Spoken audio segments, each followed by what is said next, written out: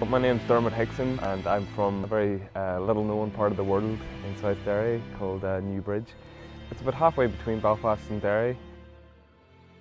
So this summer the Department of Infrastructure announced they were going to be proceeding with plans to build a dual carriageway, a motorway essentially through this part of the world.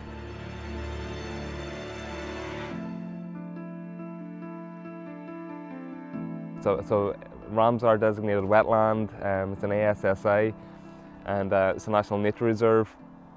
And summer's been a great source of inspiration to me growing up. I always look back at this place as being somewhere that has made me care about, things beyond humanity. Each of these fields around here has a different story. Farmers, they might have been the landowners, but we always saw ourselves as the custodians. Imagine 22,000 cars a day hurtling past behind us here. It's such a gentle and tranquil part of the world that doesn't bear thinking about. I mean, the strand at Lough Beg is the title of a poem by Seamus. He wrote very longingly about the landscape around here, soon to be turned to fiction by this development of the A6.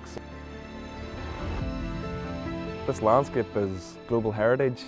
It's an artistic heritage. It's a cultural heritage that belongs to not just the people around Aughrim Hill or the Aughrim Lane. Belongs to County Derry. It belongs to Northern Ireland. It belongs to Ireland. It belongs to Europe. It belongs to anyone who's ever connected to the themes of what Seamus talks about. The decision to proceed with this route and this particular stretch of the road is a travesty. When there were other routes available that weren't even assessed, and that's kind of what the most galling thing is about this entire development. And they decided to railroad through this area despite all the environmental implications and the cultural heritage implications. And there needs to be another environmental impact assessment done.